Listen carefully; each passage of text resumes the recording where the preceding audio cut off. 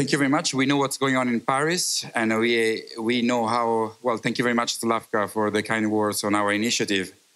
You are not aware, but yesterday we submit another application for Horizon 2020. So our institution is ready to a new challenge under the European flag and asking for support of the European Commission for an additional step in the energy efficiency initiative. We will be discussing, as I said, this in Venice, where we would like to bring this industry to the creation of a proper label with also an IT protocol supporting or a transparency model that can help the banks in demonstrating to investors that they are real green. So this is moving ahead, and I'm sure that in a few months' time we can update you on developments from our side. But allow me to present our guest today.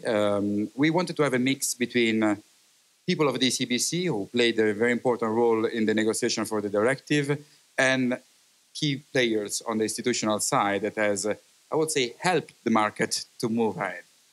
We all are aware that this directive was a major challenge. There was I would say, very difficult political balance that had to be found. And the Commission, I think that, and the European Banking Authority, they found the right balance. Maybe I would like to ask our chairman of the different working group if you would like to start the debate by trying to see where we are and what are the challenges that we see as an industry in front of us. Frank has a new role. Frank had the funniest role in the ECBC in the moment, because he is the coordinator of our implementation task force. So he had already his dose of fun Monday afternoon. So maybe if you can give us a flavor of what is the feelings in the market. Yeah, thank you. I have the pleasure to be the moderator of the implementation task force, and it's really about moderating. And as you can imagine, we have all national representatives from the issuer perspective really being together and trying to understand what is the meaning of the Covered Bond Directive, what is the meaning of the Covered Bond Regulation.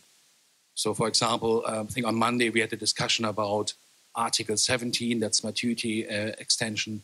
So what does it mean to have a qualitative or objective trigger included in the legal framework? What does it really mean? And I think that was like a really interesting discussion. And I think so the idea is really to tackle all the key problems, the key issues we see from an issuer perspective, and really try to understand really what is the meaning. And I think we were surprised to see how many questions suddenly pop up and try to understand. And we had, for example, also like discussion about derivatives. What is the right evaluation of derivatives? Because you need to use that for the calculation of the coverage, and do you use the nominal value? Do you use some kind of net value? And it's also like, does it account for your limit you have on credit institutions? I think those aspects is something what we would like to discuss from the industry perspective. And it was really a lot of different aspects or different views on that. And I think we want really to try to help all the national representatives to really get a proper understanding of that. And they're still, although it's not long, the Covered Bond Directive or Covered Bond Regulation, there's still a lot of question marks and people with different views. And I think that's what we are trying to moderate there. And I think we started initially with what we call a traffic light system, where we try to understand if you take like Article 2, who has to make changes, who's happy already with what they have in the legal framework, and do they have to do like big changes or small changes? And I think it was quite interesting to see that. But we're also realizing quickly that it's a lot of political issues, and I think everybody has to agree on a certain standard if you use some kind of traffic light model and highlighting where some kind of need to make adjustment to the law. And I completely, coming from an analyst perspective, I thought that's a sensible approach. Copying the approach from the EBA, but I think with best practice guidelines, used a similar approach. I thought, okay, that's a good starting point. But soon I realized it's a lot of political issues. And I think at a certain point we want to also highlight it, the top 5 challenges. And I picked the name challenges. And then people said, actually challenge is maybe the wrong word. And because sometimes it's not a challenge, we only have to address some of the points. And I think we have to change the language a bit. And now we're talking about points which is worth mentioning in the like be considered in the task force. So you can see reflection points. We agreed. I still have to get used to the new term. So as you can see, but it also shows like how political this whole thing is. But I think that was one aspect, this whole political discussion. But on the subject, I think it was really, really helpful, and everybody enjoyed it, and really got a really good understanding. And it's amazing to have really like a broad range of people there, and really giving different views. And for example, I mentioned before we were talking about the objective triggers. Then I think we got like the feedback from Estonia say, already included in our law. So I think all these aspects is something which is really, really useful, and hopefully helps also then the national representatives in the discussion with the regulators, and maybe allow a little bit of harmonization. Okay, I talked already for a long time, but maybe I was a little bit surprised to get like your speech, because I thought, okay, now it's like this is a big thing. We have the Covered Bond Directive, and now everybody's thinking about the national implementation. And listen to your speech. You pointed out, maybe there could be additional changes and new requirements, and you're not happy with the harmonization level at the moment. And I was really almost shocked, because I thought, okay, now we have this really, in my view, more than we expected. I think before we said like it's almost like a hands-off approach from the regulators. And now we saw the Covered Bond Directive, and it was really detailed. Of course, there is a little bit room for national discretion, but I was really surprised to see that you mentioned that, okay, there could be the next step then of more regulation. I think at the moment, the industry really have to digest this and have to make adjustments. And we're thinking about what are kind of transition rules are in place. But if you like indicating there could be the next wave of changes, I think probably the market will get a little bit nervous. Maybe I would like to ask also Morten to remove his hat of the ECBC, but maybe also give us a sense of like a traditional country like Denmark, which is very special for the covered bond perspective, how they are seeing the implementation of the directive, and what are the opportunities and the challenges that you see from a national point of view? Well, we are of course waiting for the final text, even though we have of course been involved in the process and have seen all the drafts. So, but from what I hear from various sources, there could still be some last-minute changes in the wording as the original text gets translated into the national languages. Having said that, we are of course preparing for the implementation, and we have started a dialogue with the Danish regulator, of course. I think overall, from a Danish perspective, we do not expect to see huge changes in the legislation. Based on the EBA's best practice approach, you would see that there was not a lot of fields where there seemed to be where we seem to be lacking behind. But having said that, it's always when you go to an implementation phase, regulators will sit down and read the new directive and compare to the existing national legislation and come up with, is this still in line? So we will of course expect to see some work in there, but again, we don't expect massive changes in the Danish legislation. I think overall we are quite happy with the directive as it has turned out. I think from which is more my personal opinion, I have always found it very difficult to understand how we could have a definition of a covered bonds that sat in a directive which had nothing to do with covered bonds, namely the UCITS. So from that perspective, I think this is clearly a step forward. I think it would make it much easier for newcomers to sit down and figure out what is a covered bond.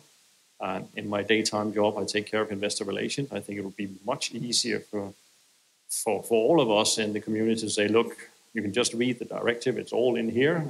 Yes, you need a little bit of technical knowledge to actually see behind some of these sections, but however, you can get a pretty good picture of what you are actually looking at with this directive. So I think it had been a good process, and we ended up in a good place.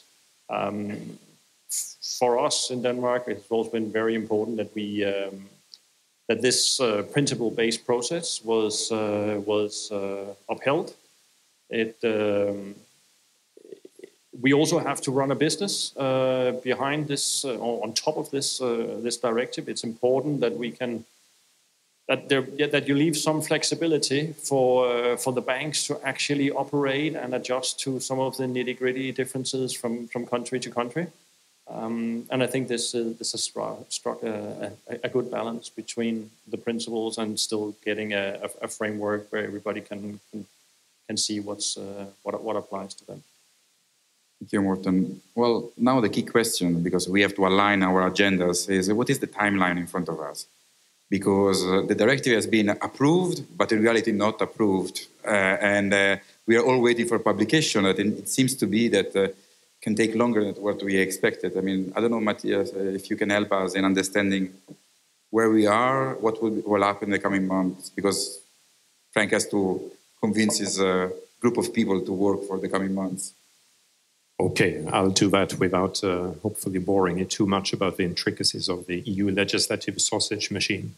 But essentially, what happened was that there was a lot of negotiations towards the end of the mandate, which meant that the thing that intervenes typically in parallel as the negotiations wind up has now happened over summer, which is the so-called legal revision, which is where lawyer linguists who focus on language, they dig into it and they make sure that it reads very well. They've been doing that. Member states will tomorrow look at the final meeting, looking at these changes, and the final adoption vote in Parliament is scheduled to take place on 9th of October.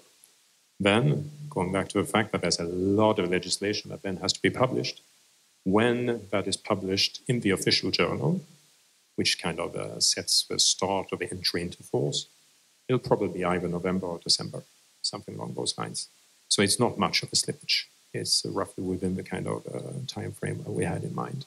And from then on, you start counting the general kind of entry into application, which then will happen, I would say, spring 2022. Well, I mean, this is, I think, a clear view for us, because, I mean, the steering committee and the task force will continue to work. Of course, this is a sensitive discussion. So, I mean, there are a lot of emotions around this. So the steering committee yesterday decided to be very careful and keeping the legal expert working, I would say, in internal environment. And then whenever the steering committee will feel that we are able to share the result with a larger group, the ECBC is ready to put this on the table and to show leadership vis-a-vis, I would say, national authorities working on this.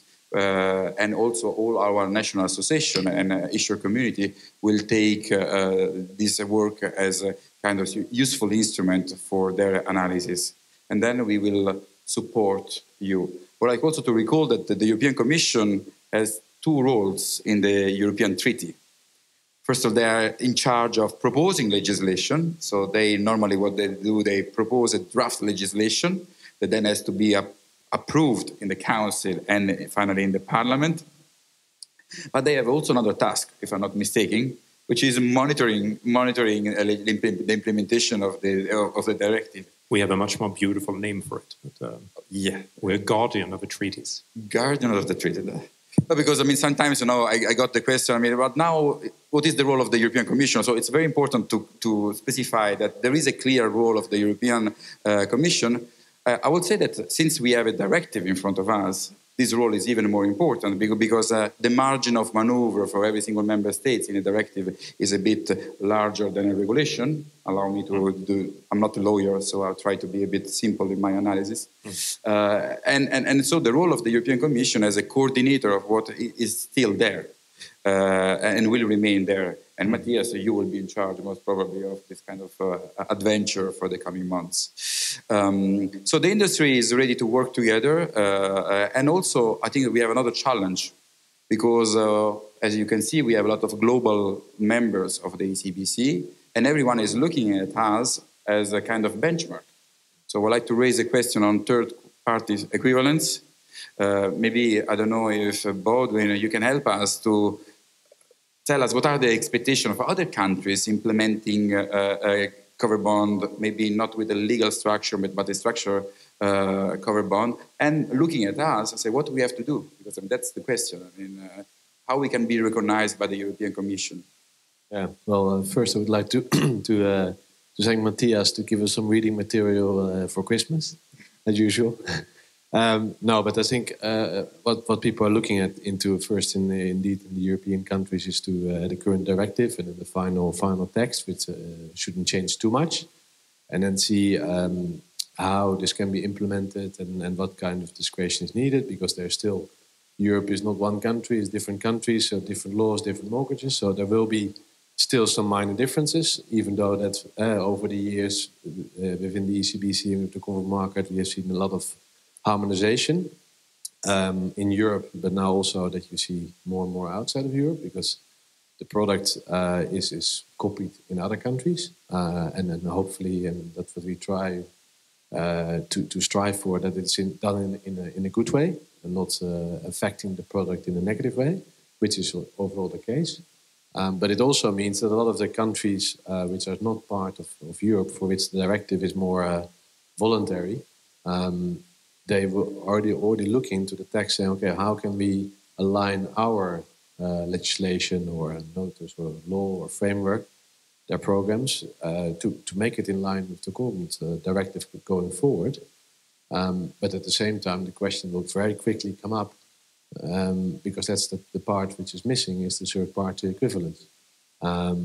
Because also I think it's for both sides of not only the channel but in the globe, it's important that there is this third-party equivalence for the strengths of the product, but also for the treatment of the product, which is often indeed for Canadian or Australian issuers, the treatment of their cover bonds for European investors, but at some point also the other way around. And of course that the product is also very comparable, not only as what Morten says, that you can explain, okay, this is the European cover bond, it ticks the boxes for the directive, it's from this country, so there might be some small changes.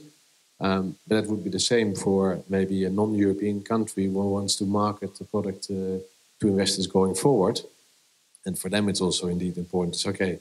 And on top of that, because of this treatment and because of the strength of the product, we get certain treatment for certain investors. So I think that's probably the next step, is people are waiting to see what the final text will be on the third-party equivalence. Yeah, I think it's an important point, and also would like to highlight in the task force, it's not only the EU issuers there or like the European Economic Area, we also have then Canadian representative or Colin Chen as a chairman of the global working group, because they are also, like what you pointed out, they're also quite keen to make sure that if the cover bond directive is implemented and then the EBA is checking if the third country equivalent is there, that they have their cover bonds law ready to be accepted by the EBA. I think that's some kind of important aspects. So although they're not directly impacted by the cover bond directive, but they bear in mind and they want to get like this special treatment as well. So I think that's something that's quite important for them. Of course, I will not raise the question of what we will be expecting on the third-party equivalence, because I mean it can be a bit sensitive. We all know that we are getting closer to the end of October, so I mean I will not enter this debate. But I can tell you what I tell to our global friends when they come to us and then to ask us what we have to do. Well, the answer that we give as an ECBC is, well, you can look at the Basel paper, which is at the end of the day and use its definition made at the global level. And it will be most probably something in between what you see in the Basel paper and the LCR eligibility. I mean, that's more or less the frame that we see. So we suggest our friends that are already working, the problem is that they want to be in time. So there are several countries already working on legislative draft, and they need to have some kind of indication. We give this as a frame where they can find the truth of what will be the third-party equivalence. As you know, a legislative process doesn't last 2 months. Even in very efficient country, I think less than 3-5 years, it's really challenging to have a legislation done. So we want to be a bit proactive here, give indication to our friends that are all here today. Are we in the right track, Matthias? So as long as you can give an indication, but feel free to tell also that you cannot answer. I'll give no indication about substance as such. I can give you indication about process, but nothing new. For those of you, which I think is more or less everybody in this room who are deeply, passionately interested about covered bonds, what I will say will not come as a surprise. We are now, and I think it echoes some of the themes here, in kind of a phase of kind of anchoring this new framework at European level. And that's where we will devote our initial attentions. The third country equivalence noted have fully taken that without it, the framework from an external perspective is not complete.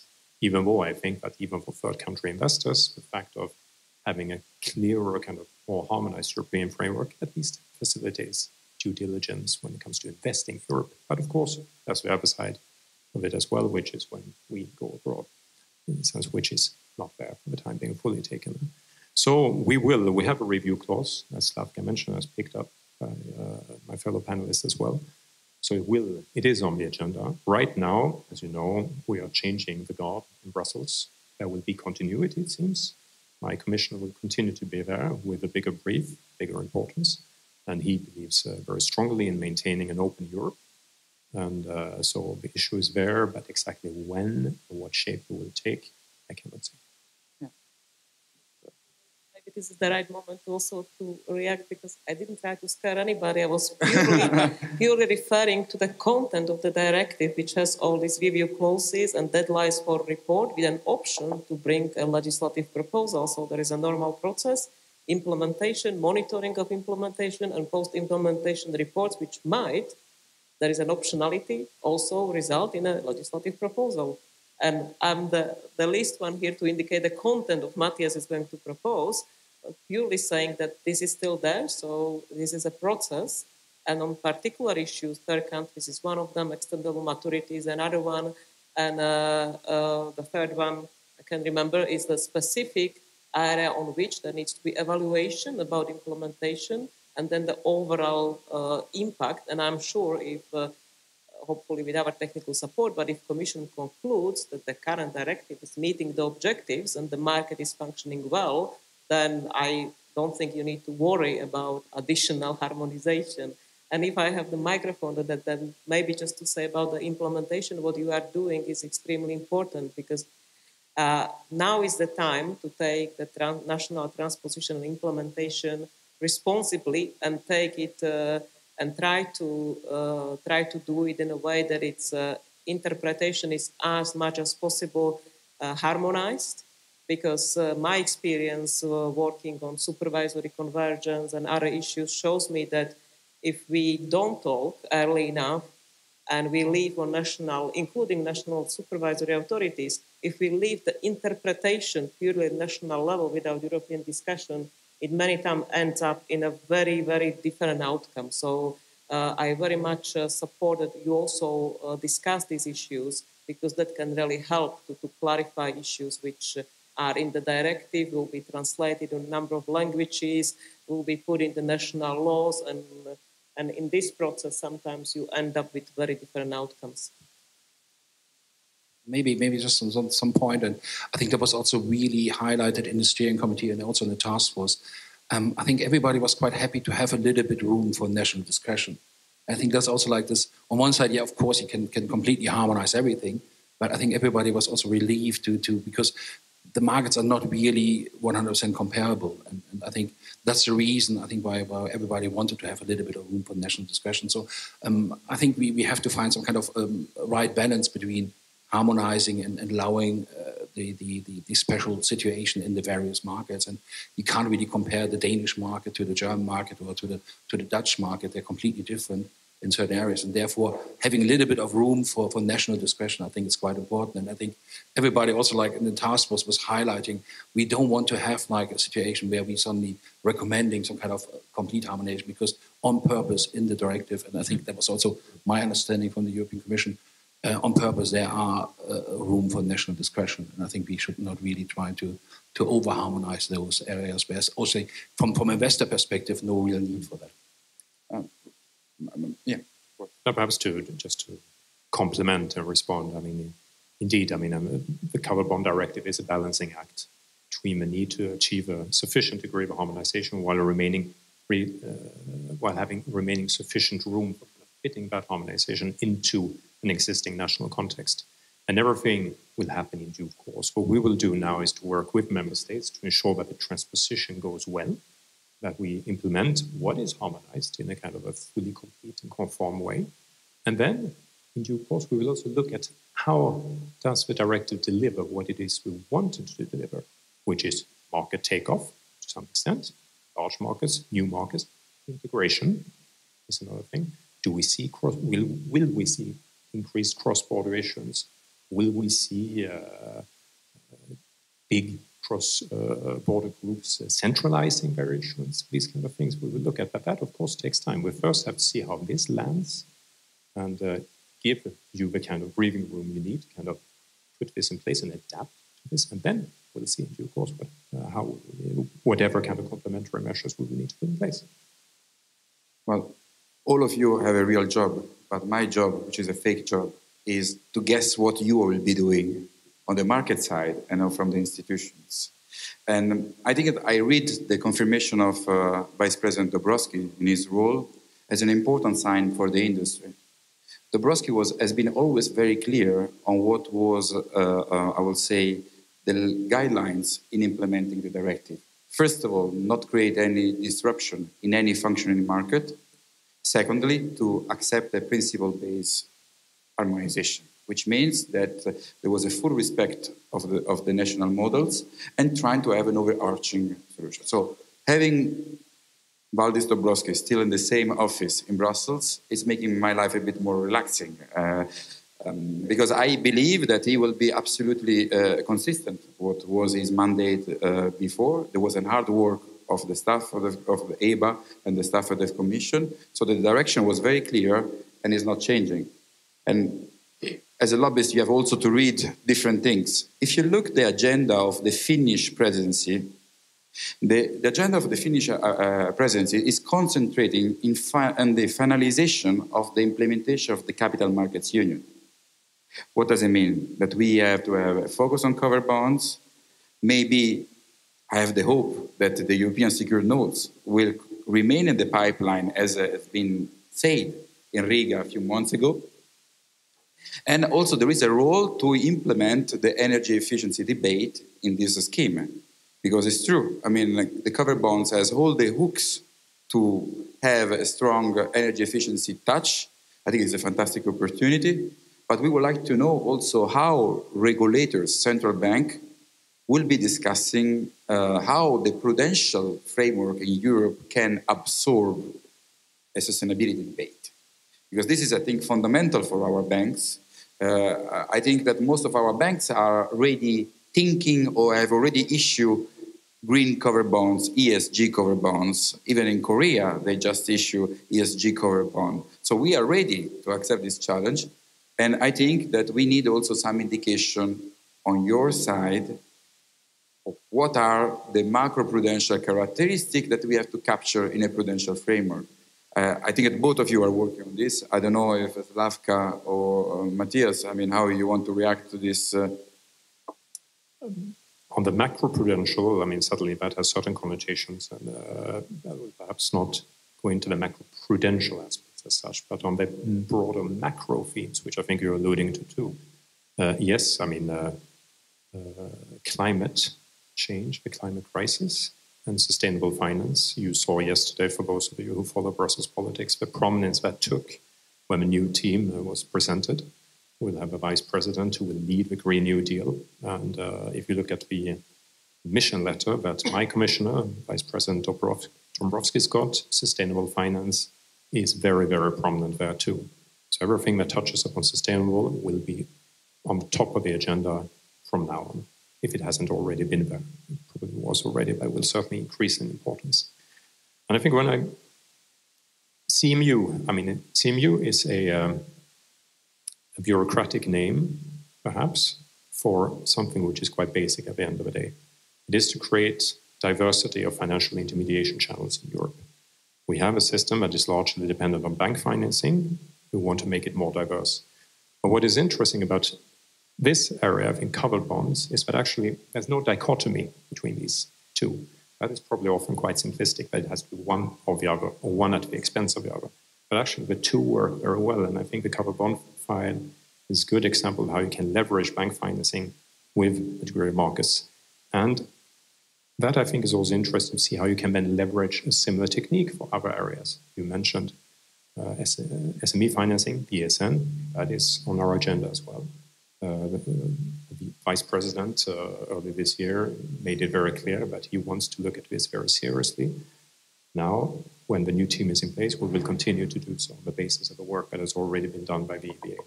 And there is a review clause foreseen, the exact timing of which remains to be decided. Slavka, I don't know if you... So on the topic of sustainability, this is very important also on our agenda. So how to say the direction in this setup? So if you are asking about lower risk weight for green bonds, that's not the debate I would like to have at this stage. So what we see at this stage is important is for market participants to understand, okay, based on EU taxonomy, with the reference to the EU taxonomy, okay, this is long-term sustainable activity. So whatever I'm doing, that's my reference against the target or where I want to get. And then if I am a bank, okay, so I can look on that from the perspective, okay, so I have some environmental risk, climate change and all of that. Let's wait and see, and I will see how much capital I will need in 15 years from now to cover it. Or I can take a proactive approach and say, okay, so this is coming on me. If the global agreements are actually going to be implemented by my government, then it means that there will be restrictions, taxations, bans, and all this stuff will be impacting my customers and then impacting my profitability and my financial stability. So I can take proactive approach. And under uncertainty about the future and scenarios which can happen, I can start already working in my business strategy on transition with my customers and help the direction to redirect them into more sustainable activities and finance the more sustainable activities, which then hopefully also be less risky because that's economically more stable activities. So this is the debate we prefer to have at this stage with the sector. And when it comes to the bond side, of course, there is a EU Green Bond Standard published by the TEG. I have been personally part of that working group, but more in an observer role as the public authority. But I think it's a very good starting point. And with that direction again, what we think is important to really create good green market and green market opportunities. And, of course, to have good incentives to have, common structural features of these products, like, for example, Green Bond Standard, having other commonalities, maybe to have some premium segment eventually of green covered bonds, as we did on the green bonds, to really work on the good green products which can help to get the market going and meet with these two objectives. So this is the debate we like to have. So how do you understand your current exposure to risk? What is your strategy, where you want to get? And is that strategy a mitigation of your potential ESG risks, which are coming 10 years from now? And through that, we will hopefully get to the more. But of course, if we have good data and we have specific mandate, which is due only 2025, if we have good data and we can prove that within the capital framework, the green assets are performing differently than non-green assets, we will be more than happy to suggest that there is a justification for differentiated prudential treatment. But that's not the starting point. That can come later. Yeah. Allow me to pass a message to my people, in the sense that EMAP and EDAP are trying exactly to do this. So we are very grateful to have the 48 banks in the pilot. I think it's very important because those 48 banks are actually looking for what they need to justify what actually Vice President Dombrovskis said to us in February last year. So if there is an evidence and we have an IT protocol, so a tracking system in our balance sheet that can demonstrate that we are a better risk profile, we can have access to a different prudential treatment. I think this is a completely different story from a green supporting factor. It's a completely risk-sensitive approach that we want to bring in this industry, which is not creating any kind of market disruption. What we are simply saying in our story that if you have a better LGD or loan to value, And if you improve your probability of default because you have more disposable income, you should be treated in a better way. That's our simple story. So I want to make clear that I think the ball is on our field now, because the European institutions are ready to take action if they are able to see evidence. We cannot do this alone. I mean, for example, I see Abby is here. Abby has organized a meeting in Rome with all the Ministry of Finance and Development, where they want to create a support unit to EMAP and EDAP to help the 10 Italian banks in the pilot phase to support this initiative and provide data as soon as possible. So we are in between national authorities, market, and European institutions, because now I think it's really the moment to take action and to provide concrete evidence. They cannot change things like this. We have done this for the SME factor. I don't think that Basel will allow us for a second time to change something simply for political reasons. So I think that there is some work that has to be done. I invite all the banks in this room to join the pilot phase, to come to Venice, because there is a lot of work to be done, and we need to provide something to them. 30 seconds. So the EBA is also having out a consultation paper on the loan origination guidelines, and please pay attention to those. The consultation is running still for a few weeks. There we are already proposing provisions, very high level, but I understand the industry is complaining anyway, high level provisions on expectations for starting to evaluate ESG factors when originating new loans. But this is all very connected, because it's on banks to really start having these discussions with their customers, and then being able to start collecting this type of information, many times qualitative. But this is one step in the process to support the attention of banks on sustainability in loan origination, because that's the newly originated loans where we can really start collecting data, while on the existing portfolio we are more looking on exposure to, let's say, climate risk and what to do with it going forward. But for the newly originated, this is our idea. Please start incorporating this into your loan policies and start collecting data to the best knowledge you have at this stage about the topic. Thank you. So I think it's we are preparing the response as the EMF, and the Legal Affairs Committee is collecting the response. We will be in time for the deadline. We will have also some discussion on bilateral basis with EBA. So if you have any views, please let us know, because we are more than happy to act as a hub and provide a unique answer to the European institution. We are getting closer to the end of the panel, and Matthias will give us a gift, or actually the Parliament, by Christmas. The Secretary of the Parliament will most probably publish the final directive. Well, we have all to write a letter to Santa Claus. Okay, I ask you to tell us one wish, what you expect from the European Union institution, Morten. I would like to ask Slavka to tell one wish to the market, a message, what you would like to see from our side as a European Covered Bond Council, and the same question for you. So it will be 1 point. You have only one wish. I don't know, let's start with Denmark. It's the happiest country in the world, so... That's a difficult one. I think I'll start with something that Slavka said before, because you mentioned that one of the things that you were a little bit concerned about was the joint funding. It's no secret that one of the countries that have joint funding models in place is Denmark. And not so much for our sake, but I think for something that Matthias mentioned, namely a higher degree of integration. I think it's something that has a lot of merit, because it allows banks to consolidate their covered bond issuance across borders. It is notoriously difficult to fund mortgage portfolios across borders, but some of the stuff in the joint funding models allow that.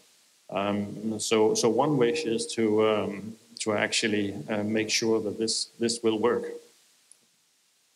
So I will link it with what I already said. So one wish would be that the transposition and implementation is done the way, that there is no more for Matthias in 3-5 years from now to propose next step, so that really it's success at this stage, and there is that the market is really working, and there is no need to harmonize more. Perfect. I would say publish the directive as expected, so no further surprises. And maybe, if possible, include something on the third-party equivalence, and then leave it a bit to the market to get used to it. Yeah, okay. As moderator of the task force, I think what I will hope for is that the national regulator listen to the market and not really that everyone goes in a certain direction, but really listen to the feedback, but what the market really sees. Because in my view, the covered bond market is one of the few markets really which has proved during the crisis that it works well. And I think you see the benefit of the directive, don't get me wrong, but I think there's also risk that in certain areas, if you implement the directive, there could be some areas where it could be overdone. And I think there's also risk to over-harmonize. And therefore, it would be great to use then the national discretion, which is there in the directive. Okay, if you pursue your Christmas analogy, I would say that as our gift is at least initially destined to member states, I would hope that they open the package with care and caution, and that they take good care of it when they implement it at national level. Echoing the themes here, the proof lies in the pudding, and a lot of the pudding you can only eat it if it's been transposed well. So we are ready to help and ready to have all the assistance and the very good work that you guys are doing as well in kind of helping in that respect. Thank you very much. As a moderator, I don't have a wish. I cannot answer with a commitment to do our work till the very end and to make sure that no one will ask for more harmonization in 3 years' time. I think that we have a fantastic group of people, the best legal experts that we have in Europe on covered bonds, that are working already very hard. And it's an honor to guide them towards the right direction. And we will implement the directive in a smooth way, making sure that all of us can continue to do business in a proper way. I would like to thank all the panelists and all the European institutions for their excellent work and for being here today, once again, to discuss with us and to find a way how we can move forward and build a bit better the Capital Markets Union and finalize the Capital Markets Union. Thank you all, and thank you for the panel.